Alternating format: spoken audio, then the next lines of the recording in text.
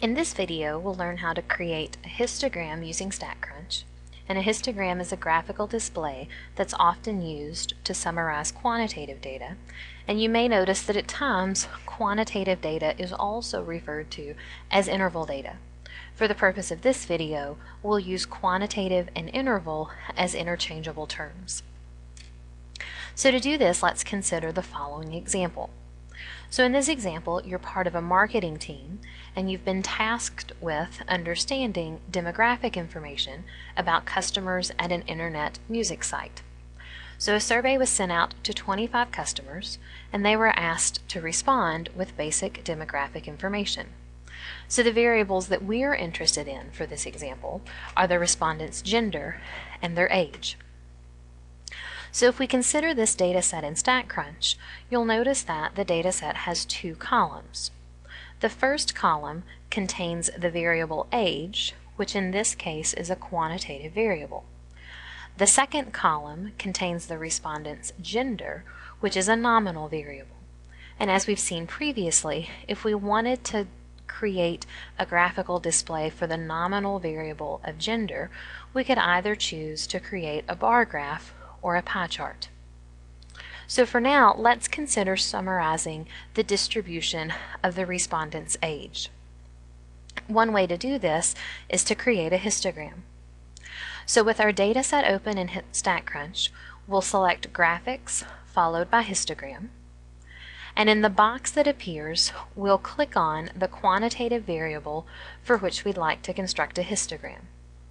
Now, you'll notice in this case that when you go to select the columns, gender isn't listed as an option, and that's because gender was coded as male or female, and StatCrunch requires some type of numerical response in order to create a histogram.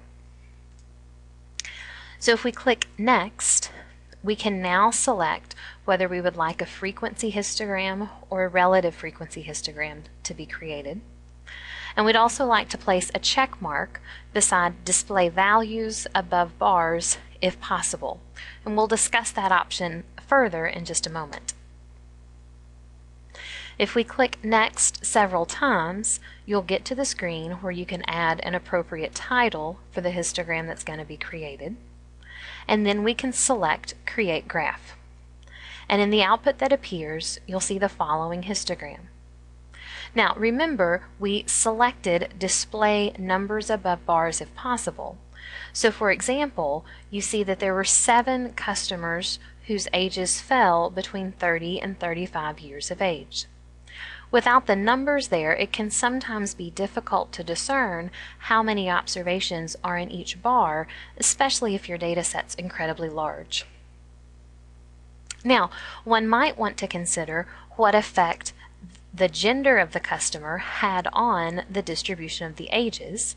And if you go back to the first shot where we were going to create a histogram, you'll notice that you have the Group By option.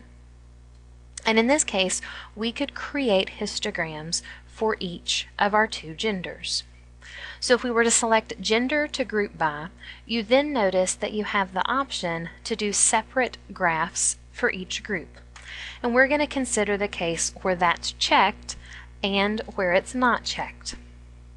So if we leave this option unchecked, the first output that we've got gives us a single histogram, which looks just like the histogram we had before, but now things have been color-coded, and we see that our male customers are represented in red, while the female customers are represented in blue. Now, with that, we can see that, in general, the male customers were younger than the female customers. If we had checked separate graphs for each group, we'll get one histogram that gives us the distribution of ages for female customers. That's the histogram on the left. And we get another histogram for the distribution of male customers, and that's the histogram on the right.